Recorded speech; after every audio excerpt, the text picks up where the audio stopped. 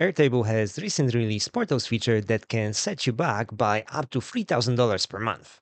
But in this video, we'll show you how you can turn existing Airtable interface into a client portal for free. Stick around.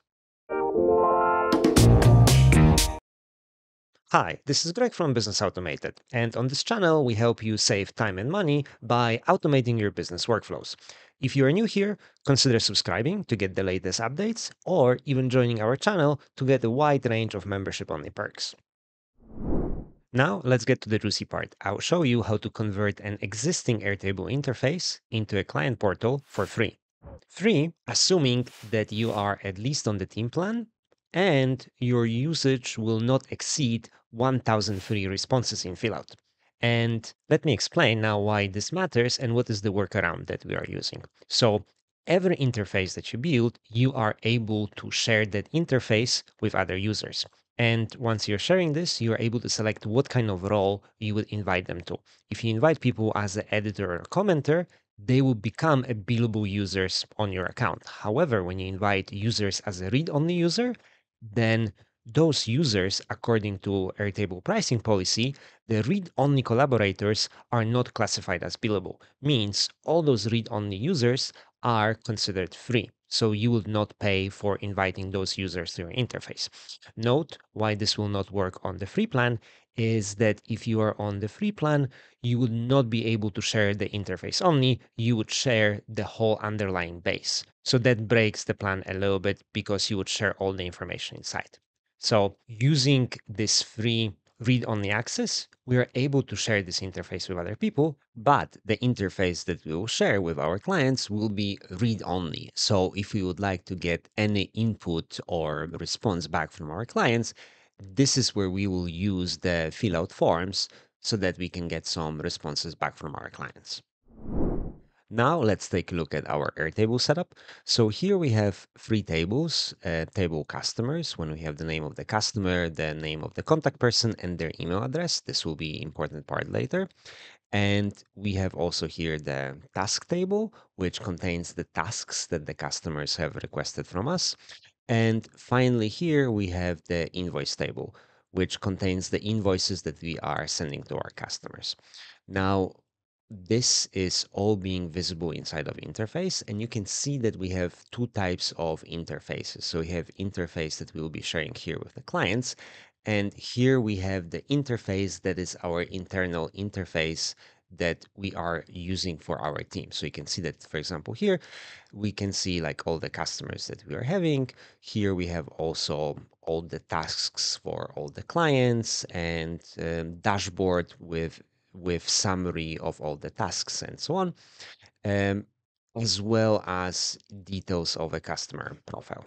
And you will see that the customer portal is pretty much the copy of the pages from the internal portal with one difference.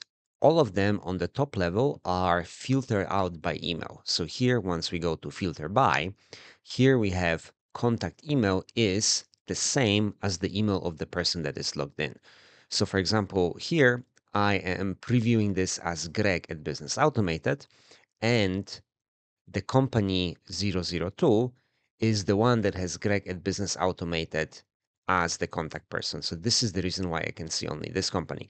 If I would change this to the second email over here, which is Paul, you will see that Paul is the contact person at company 002.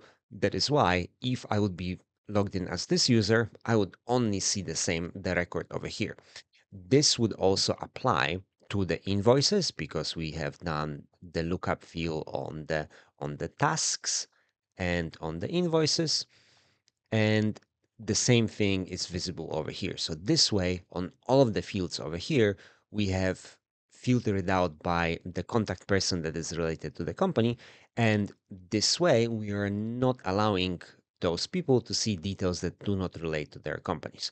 So once we have set up this part over here, the next step is we would basically share this as a read-only access, let's say with Paul. We'll send him an invite over here. And this is what Paul at Business Automated would be able to see. So there will be no visibility for the internal interface. The only visibility would be for the pages that belong to that email and that company that have been shared over here. So all the tasks, and from all the list of the companies, we can see only one company over here.